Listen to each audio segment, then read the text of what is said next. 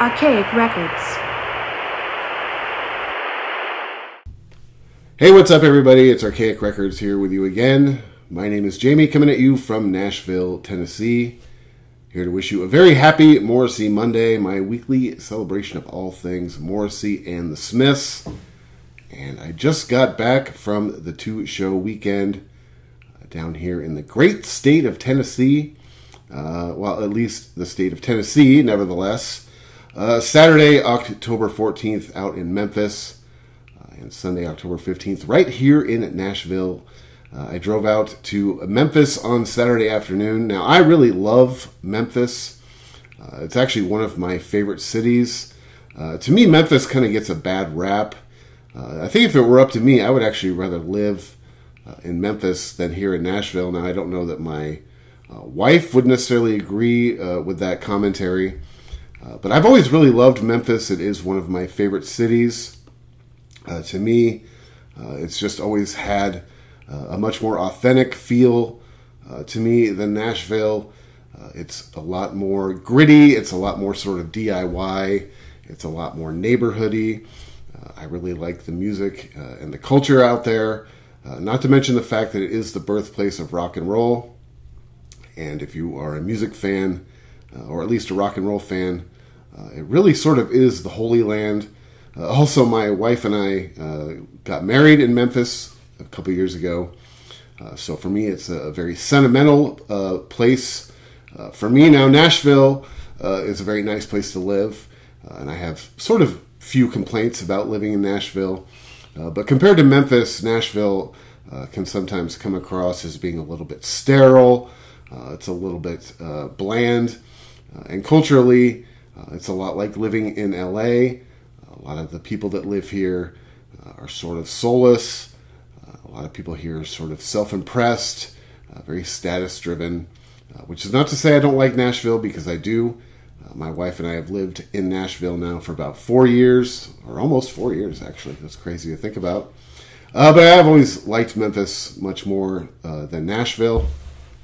Anyway, we arrived out in Memphis. Now, we live kind of on the western side of the city of Nashville. So to get from our house to Graceland, where the show was held, the show on Saturday in Memphis, takes us just about 3 hours. So we got into Memphis about 5 o'clock on Saturday afternoon after we stopped to grab some food. Now, I have to throw a shout out to this place. I had never been before. My wife and I, when we go to Memphis, we usually have a few places that we frequent as far as food goes, because Memphis, if you're a food person or if you're a fat kid at heart, like this guy right here, Memphis is just a food haven.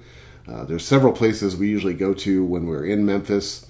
But there's a place we stopped at this time because it was sort of closer to Graceland. Now, we usually hang out more downtown, but we were out in a suburban area called Germantown, which is a very sort of nice and affluent part of the Memphis metro area. I don't think it's actually in the city, but we ate at a place called the Germantown Commissary, and holy smokes!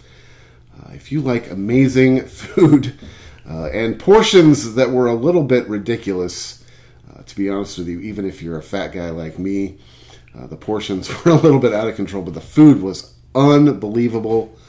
It was a place I'd never been before. I don't think we'd ever actually really even been to the Germantown part of Memphis, or I hadn't anyway. But this place was called the Germantown Commissary, and if you ever find yourself in Memphis or in the vicinity, you need to check it out. That place was the goods. Anyway, after that, we arrived at Graceland at about 5:30. We wanted to get there early. The doors were supposed to open at 7 for the show in Memphis. Now, I bought my tickets via the website at the Graceland Live website back in June when the tickets first went on sale. But there was a glitch with the ticketing software or whatever. I'm not a computer person. I don't really know how this stuff works. But as of a couple days before the show, I had not received my e-tickets in my email. So we called the venue ahead of time.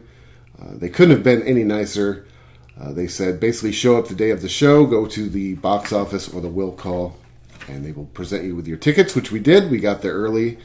I know myself, I get sort of stressed out when it comes to things like that. If I don't have my ticket in my hand, I always assume the worst until the moment arrives when I have it. So we got down there early, pulled into the complex where the show in Memphis was at a venue called the Elvis Presley, or the Graceland Soundstage, which is a relatively new venue. Now, I've been to Graceland several times just as an Elvis fan, but I had never been back behind sort of where this complex is.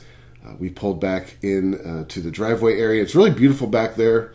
They've built this whole sort of Elvis Presley complex. Now, the last time I was at Memphis, or the last time I went to Graceland, there was a complex across the street from the house, which I believe has all been replaced now by this new modern complex. There's restaurants, there's the Elvis Presley t-shirt shop, poster shop, CD store, there's a bar, and there is this venue called the Graceland Soundstage. The whole area back there is very beautiful, very modern, very new. Everybody that worked there was just awesome.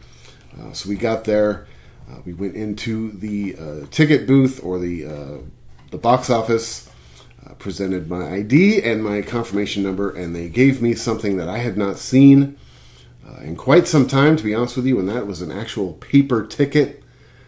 Now, personally, as an old curmudgeon, I love these. I actually kind of miss the days of paper tickets. I actually don't remember the last time for any event that I had a paper ticket, but I love these. These go right into the museum, right into the collection, and I hang on to these things for life. I do remember hearing somebody complain, being like, "What the hell is this? What am I supposed to do with this thing?" And I remember thinking to myself, just put in your hand, present it to them. The thing that your phone is stapled in all of the time. I recently learned that the number one leading cause of death among Zoomers is minor inconvenience. I thought that was interesting. It recently overtook hurt feelings. So anyway, with our tickets secured, we had time to kill. So my wife and I went back, kind of hung out in the car for a little while, walked around the complex. Now, unfortunately, a lot of the complex, by the time we got there, was closed. They usually close, I guess, around 6 o'clock, or at least that's what it says on the ticket. Anyway, the venue, like I said, the Graceland Soundstage, was really cool. They opened the doors around 7 o'clock. We got in line around 6:30, and we went in.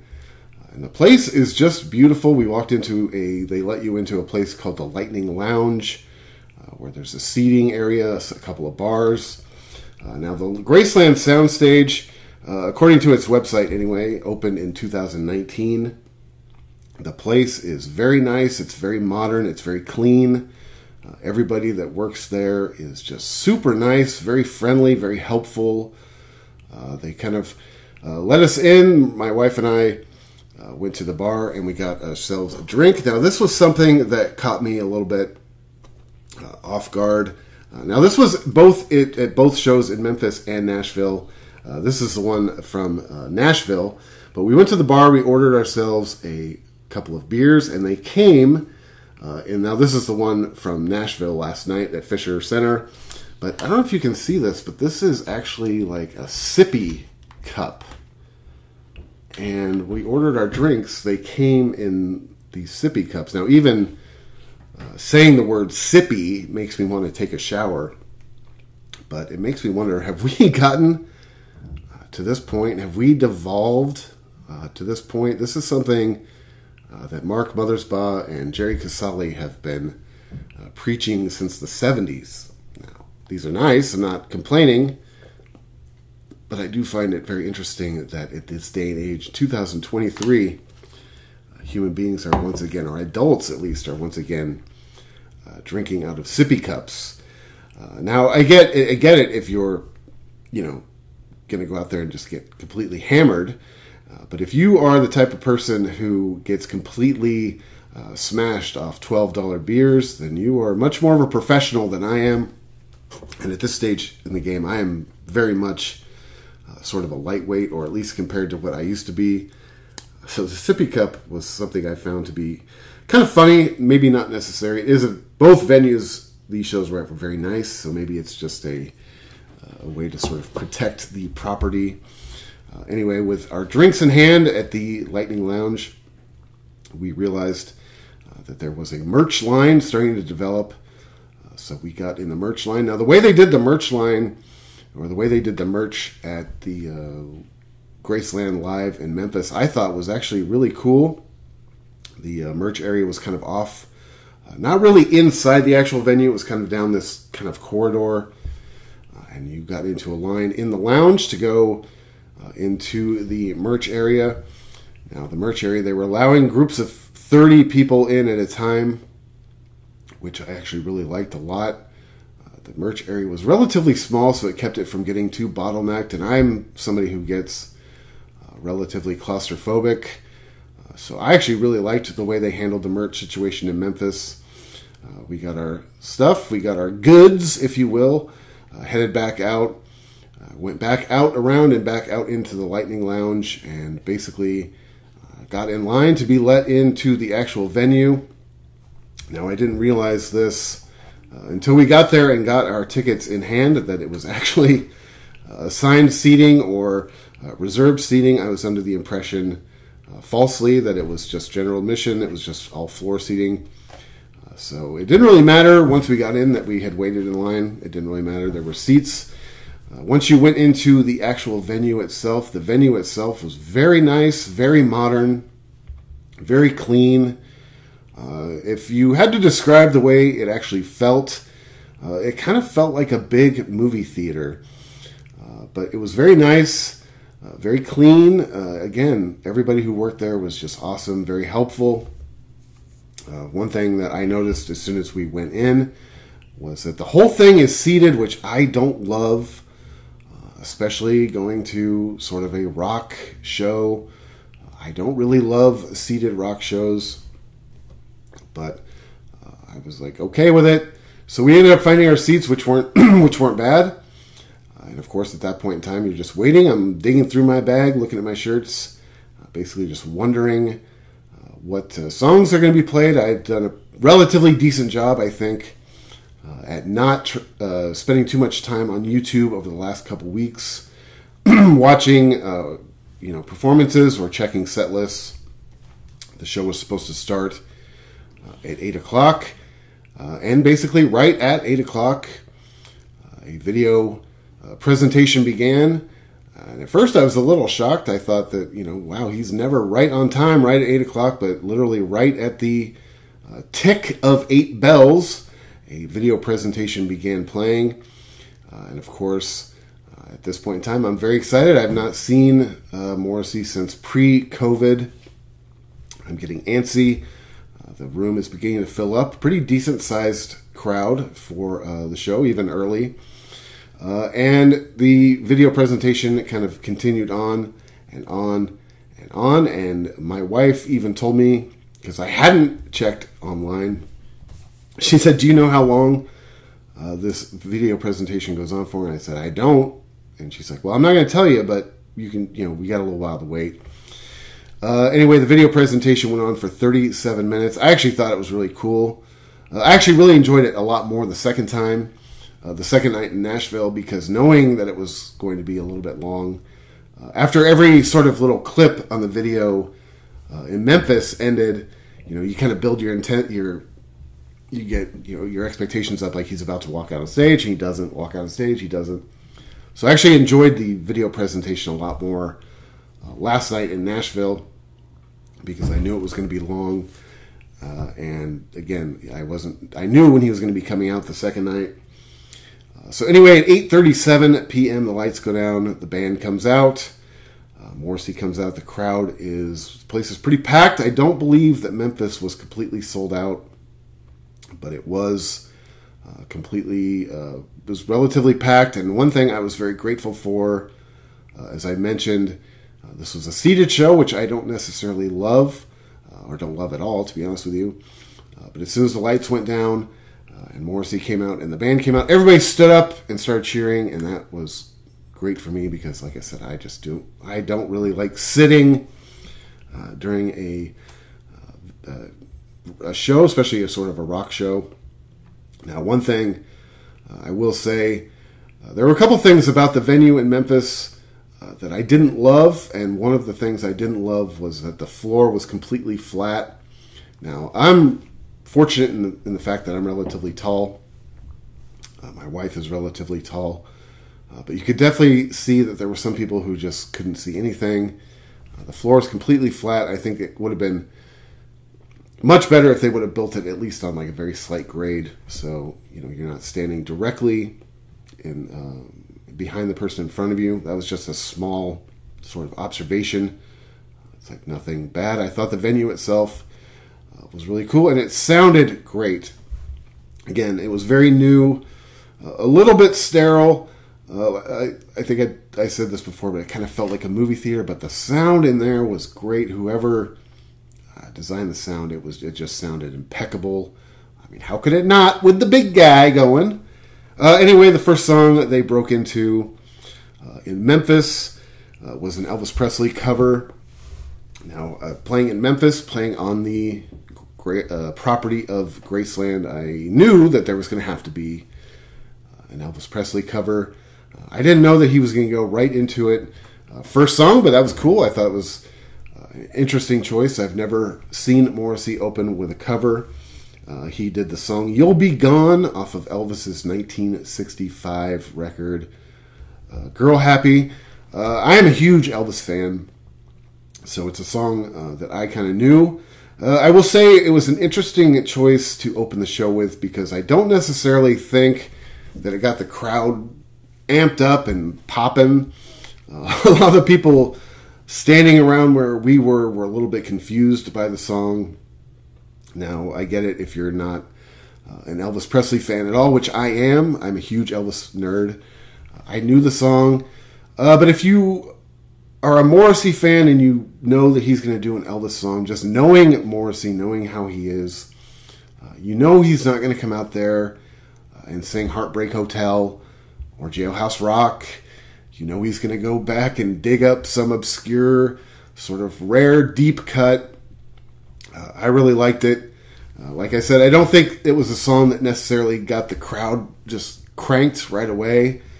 I really liked it. I thought it was a great song. I thought it was very cool for him to do an Elvis cover. You sort of knew he was going to, but I thought it went pretty well. I don't know that the song... I thought it was good. I don't know that the song necessarily went over well with the entire crowd. But the second song, right after that, was Suede Head. And of course, that's all you need to start playing. And that gets even the most casual Morrissey fans up and going. I do want to go back to You'll Be Gone for 1 second and just say that was the only show from the Memphis... That was the only song from the Memphis show that didn't get played both nights. The rest of the set was played both nights. Not in the same order as this. This is the Memphis set list. The Nashville set list consisted of a lot of the same songs. Different order. But the second song in Memphis, anyway, was Suede Head. He killed that song both nights. That's always a crowd pleaser. Even if you're the most... jaded and hardened Morrissey fan, you have to love the song Suede Head. It's not necessarily one of my favorites of all time, but it's definitely a crowd pleaser.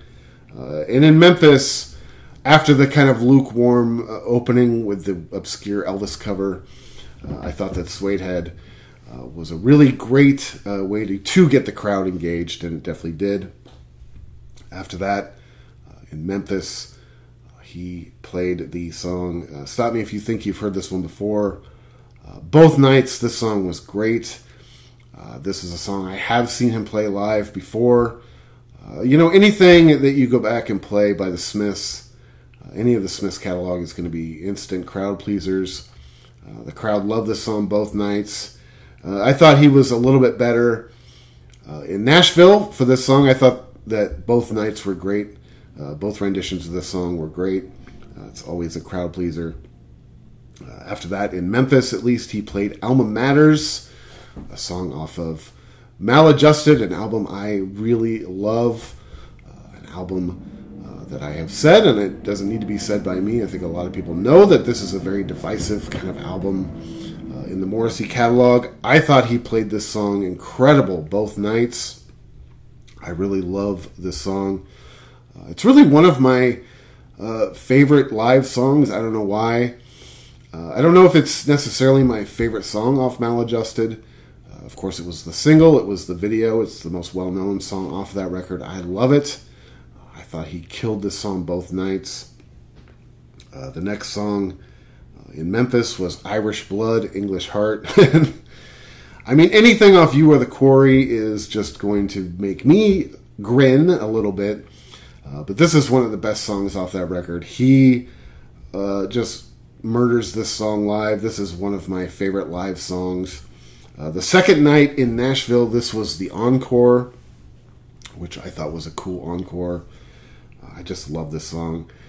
And both nights, you know, both crowds too, they sing along, they know all the words. It's just an amazing song. I thought that both nights, both Memphis and Nashville, he just destroyed. Irish Blood, English Heart. The next song in Memphis was Girlfriend in a Coma. This is a song that is a crowd pleaser, generally speaking, so I'm willing to concede that. For me, I've said this before on this channel. I'll say it again on this channel. This is a song that I don't hate, but it's just a song that gets overplayed. To me, it's kind of a silly song. I thought it sounded good both nights. I thought it sounded better in Memphis. I thought the crowd in Memphis got more into it than the crowd in Nashville. To me, this isn't necessarily a skipper when it comes on as far as, like, you know, just the studio version. But for me, it's just a song I've heard probably too many times. For me, it's the weakest song easily off of Strange Ways. But it's fun live. It's fine. It's fun live. He sort of seemed to have a sense of humor about it. After that, he played Speedway. And man, that is a song I just can never, ever get tired of. I absolutely love that song. This is one that always makes me a little emo when I hear it live. I don't know why. It's just one of the best songs I think ever written. It's definitely a song that's probably in my top 10 Morrissey songs of all time. I liked the performance of this song better in Memphis than in Nashville, although both were good. I felt like in Nashville last night he just kind of murmured his way through a little bit of it, but it wasn't bad. It was great. It's just a great song. But he destroyed the song in Memphis. And in Nashville it was great too, but he kind of sort of muttered it through a lot of the verses. In Nashville, he was also at the front of the stage at the Nashville show, kind of greeting fans, which was cool, but, you know, come on, sing Speedway, man!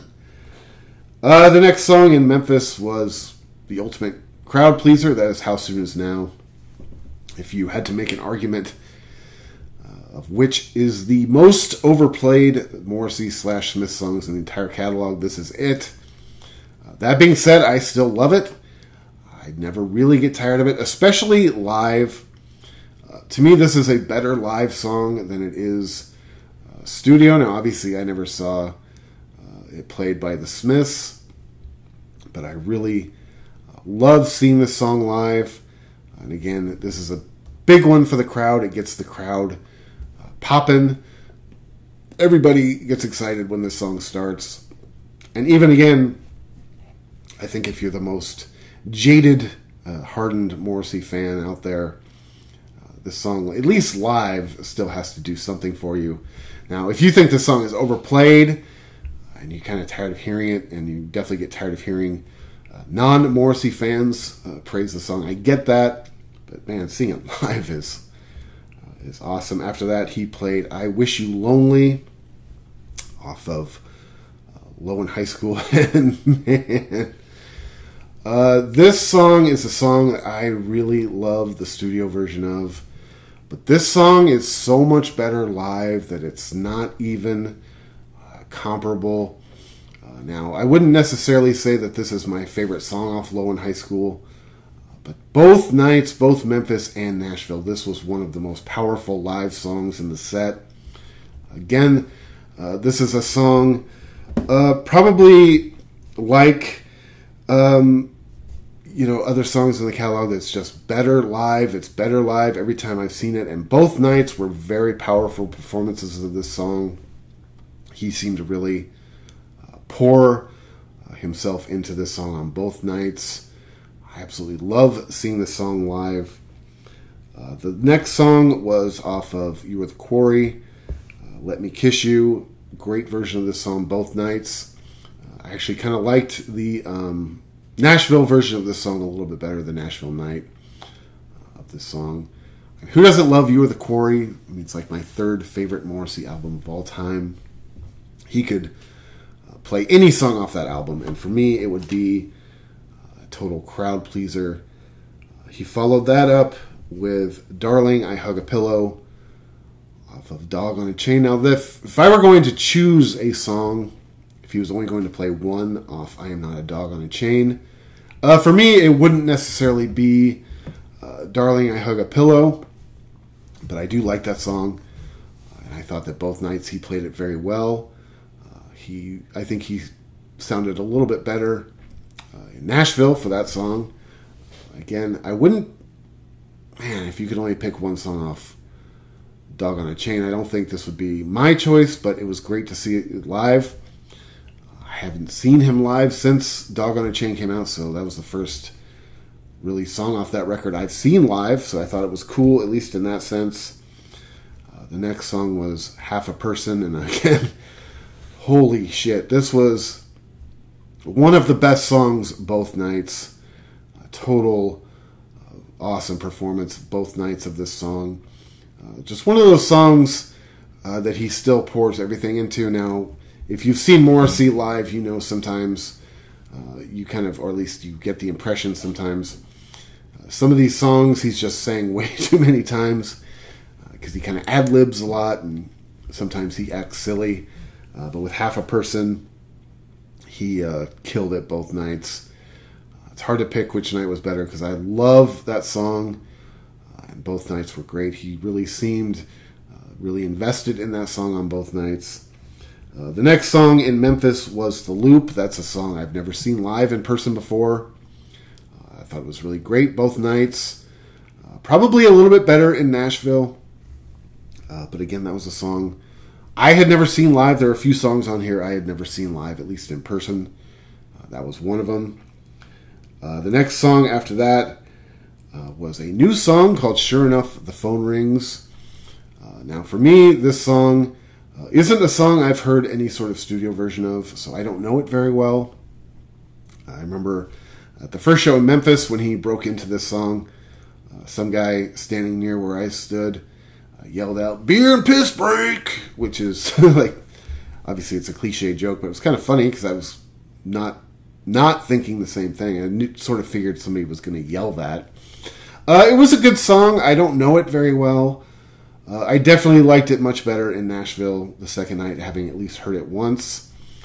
I also thought the performance of it in Nashville was better. The venue in Nashville just sounded better, for one thing, in general. I mean, both nights sounded great. But I thought the song was fine.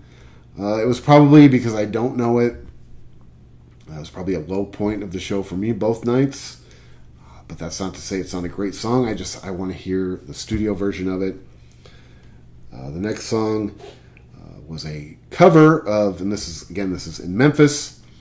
The next song was a Waylon Jennings cover called Are You Sure Hank Done It This Way? I really like this song. I'm not really the biggest country music fan in the world, and I'm sort of lukewarm on my knowledge of Waylon Jennings. I kind of know who he is, and my knowledge of him is probably pretty generic, and as a kid who grew up in the 80s, sadly, if you're a Waylon Jennings fan, a lot of my knowledge of Waylon Jennings comes from Dukes of Hazzard. Sorry. I did think this song was cool. I thought it was a good version of the song. I thought it was an interesting cover choice for Morrissey. I haven't seen him do this song before. Perhaps you have. And I'll say, actually, it kind of surprised me that I thought that this song Didn't really go over as well either place, and I was a little bit surprised by that. It didn't shock me so much in Memphis that the song didn't really go over, but in Nashville, this one kind of seemed to fall a little bit flat too. It kind of surprised me. This is still a big country music town, and he even says the word Nashville in the song. I thought that would at least garner more of a response. But I actually thought that song kind of fell flat both nights. I thought it was cool. Like I said, I'm not the biggest Waylon Jennings expert of all time. The next song after that was Please, Please, Please Let Me Get What I Want. Awesome. Both nights. Huge crowd pleaser.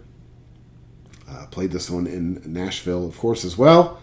I thought the Nashville performance was a little bit better, but the Memphis one was great too. I've seen this song live before, but this one is always one that makes me happy. After that, he played the greatest song of all time. I was starting to wonder at this point in time if he was going to play it because I hadn't been cheating on the set list. Every Day Is Like Sunday, my favorite song of all time. I've said this before, I'll say it again. I know it's not a very deep track. I apologize. But I can't help it. From the very first time I heard this song, it's just probably been my favorite Morrissey song, favorite song of all time, and he killed it. It was a little bit better in Memphis than it was in Nashville. In Nashville, he did sort of murmur through some of the lyrics a little bit, but in Memphis, he just really killed it. And I'm not going to lie to you, every time I see this song live, I get a little misty-eyed. There's just something about it. I can't help it. I was telling my wife this on the drive home from Memphis that night, that something about these shows, or this seeing Morrissey this time, especially when he played Every Day Is Like Sunday, and there's a couple other songs on here where I got real close to becoming misty-eyed because I haven't seen Morrissey since the pre-pandemic. It just seems like we've been through so much since then, not only as a collective species, but with my wife and I in our own lives. We've been through some pretty substantial family tragedy over the last couple years.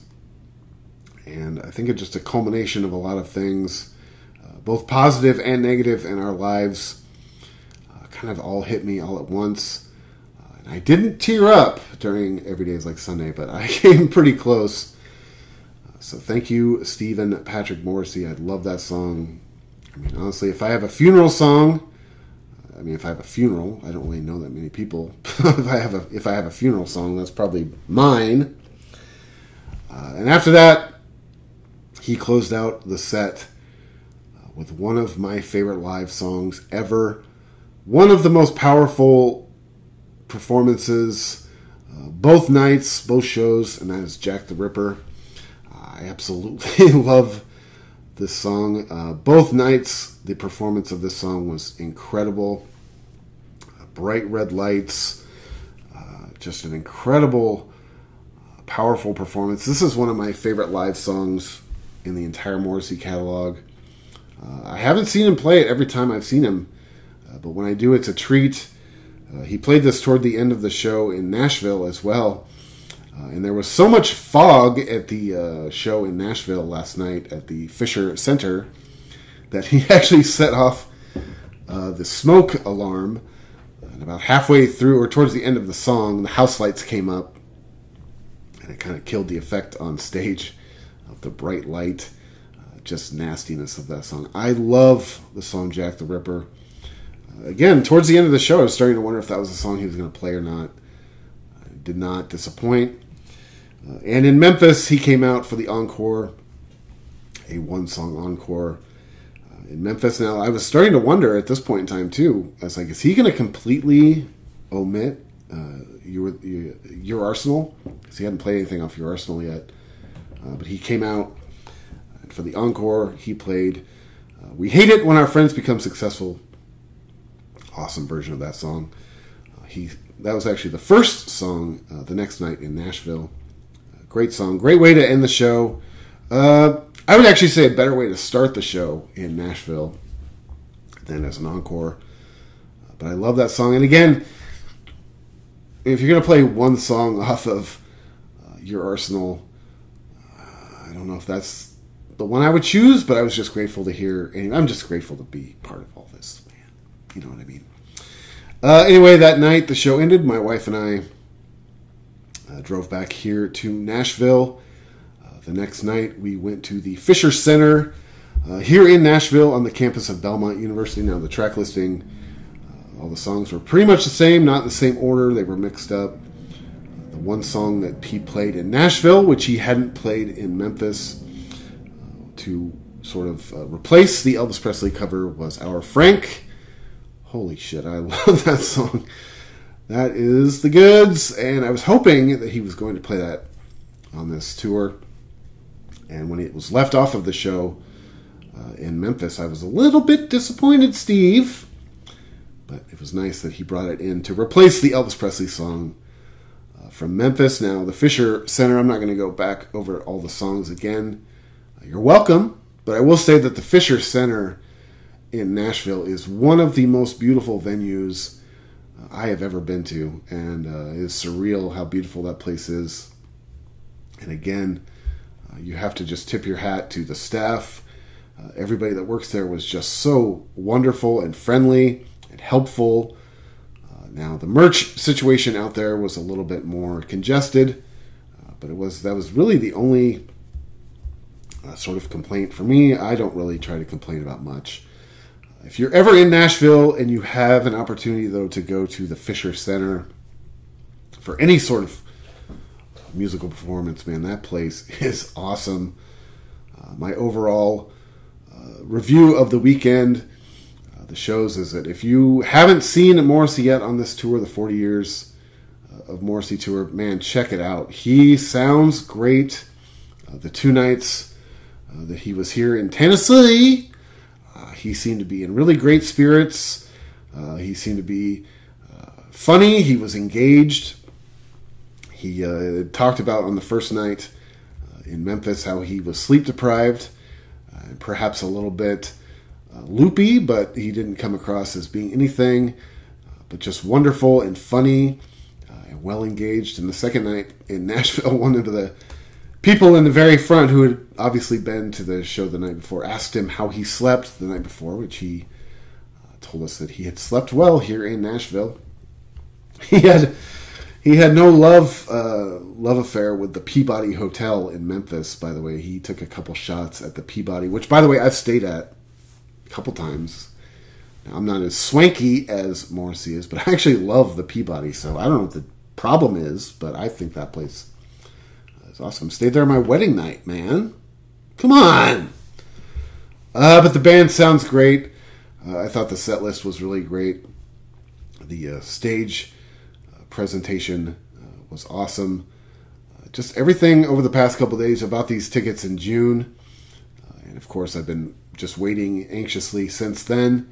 It's always funny. It's always a little bit of like a letdown. You just get so excited and so built up to go see these shows every time he comes around, at least me. And then it's over and you sort of kind of have this sort of letdown. I have to go back to work today. And it's funny. It's just kind of like going back to the real world is just kind of like a bummer. Now, before I get out of here, I have to give a couple fingers of shame to a couple of the people standing around us, at least at the Memphis show. That is, there was a lady standing in front of us at the Memphis show. Now, the show, like I said, there were seats everywhere, but everybody was sort of just standing, especially once the show started. And this woman was very unhappy about the fact that people were standing around her. She kept yelling at people, "There's seats! Why don't you sit down? There's seats!" And I would have been inclined to have sort of a little bit of sympathy for her. Not really, but a tiny bit of sympathy for her. If while she was seated in her seat, she wasn't staring at her phone, watching Taylor Swift videos. And she was at a Morrissey show wearing a Morrissey shirt, staring at her phone, wearing Taylor Swift videos, watching Taylor Swift videos. Now, my wife gets sort of tired of my conspiracy theories, but I've pretty much convinced myself that the whole Taylor Swift thing, can somebody just like put her to bed already? Aren't we all just a little bit burnt out on Taylor Swift? But I'm convinced, completely convinced, that Taylor Swift, like COVID, is just a huge sort of social experiment, testing the boundaries of compliance and conformity. I can't help but think that somewhere in some lab somewhere under some university, somebody is saying, hey, let's take this girl who is completely boring and bland, and let's see if we can make her into this almost sort of like religious icon, somebody who has no talent and no soul and looks like every other boring suburbanite in the world. Let's see if people will just turn her into almost this like religious figure. And we have, which is sickening in a way. So to the lady complaining and crying that people were standing around her, wearing a Morrissey shirt at a Morrissey show, watching Taylor Swift videos on your phone, I give you the finger of shame. And the second one, also, unfortunately, to a member of the Memphis audience. There was a guy standing directly behind us who basically during the entire show kept singing very loudly, not singing along with the songs that were being performed on the stage, because that is completely acceptable in my opinion. I might do that myself, not going to lie. But during the entire show, basically he kept singing, "Take me out tonight," at the top of his lungs. Now, I am somebody who gets annoyed with people. I am kind of a get off my lawn person. I am a curmudgeon. Now, my wife is a saint. She puts up with me, for one thing. And she is just a generally much more forgiving, look the other way type of person. And I think even she wanted to wring his neck because he wouldn't stop the entire night. Now, I love the song "There's a Light That Never Goes Out." Every fan of Morrissey or the Smiths does. That's just a fact of life. And of course, I'd love to see that song live. I love seeing that song live. But as the show went on and he kept singing it in my ear over and over again, I couldn't help but just root that he wasn't going to play that song. I was like, I just hope he doesn't play that song because I just don't want this guy to like feel like he won. But anyway, that was just the two sort of people around me that give the finger of shame. Bad concert etiquette to both of you. And what is the deal with Taylor Swift? I think we all need to come together as a species and have a town hall on this situation because it's completely out of hand. Anyway, if I had to rate the two shows, I would say that the show in Nashville was slightly better. I thought both shows were great. I thought both crowds were great. The crowd in Nashville seemed to be a little bit more engaged, which actually kind of surprised me a little bit. Nashville crowds kind of have a tendency to be a little bit standoffish, this being such a big music town, such a city with so many musicians that sometimes people go to shows and they stand there kind of like with their arms folded, like, you can't impress me. I've seen this all before. If you're not impressed by Morrissey, however, I would argue that you are unimpressible anyway. So I would have to give a slight nod to the Nashville show. Both were great, though. And both venues were awesome. And I love going to Memphis. Real quick, before I get out of here, I feel like I'm rambling a lot on this episode this week. I apologize. I do want to show you the two City Edition shirts from the tour. Now, I had most of the merch they had at the merch table. Yeah, I said it. But these are the two show-specific shirts. This was the Memphis shirt. Morrissey is in the building. Get it? You know, because Elvis has left the building. I know you get it. I know. Not an original design, but not an unattractive shirt. I really liked this one. And this is the shirt from the Nashville show here at the Fisher Center in Nashville. An original design. I kind of liked it. I kind of like it, I should say. Nashville, Music City. Morrissey on the neck of the guitar. I like that. It feels very Nashville. I kind of like the Memphis shirt a little bit better. I don't know if either of these are going to be worn or not. These might just be collection pieces. But anyway, man, that is my summation. Relatively long summation. I apologize. Got a little long-winded there. Anyway, that was a little bit of my summation of 40 years of Morrissey down here in Memphis and Nashville. Thank you so much for checking out this video. If you enjoyed it, be sure to check back every week for Morrissey Monday, my weekly celebration of all things Morrissey and the Smiths. Be sure to go out and support your local record store. If you haven't seen the 40-year tour yet and you have the opportunity, it's coming to your area, man. You got to do it. Check out this channel throughout the week for more record content. And until next time, my friends, I will talk to you then.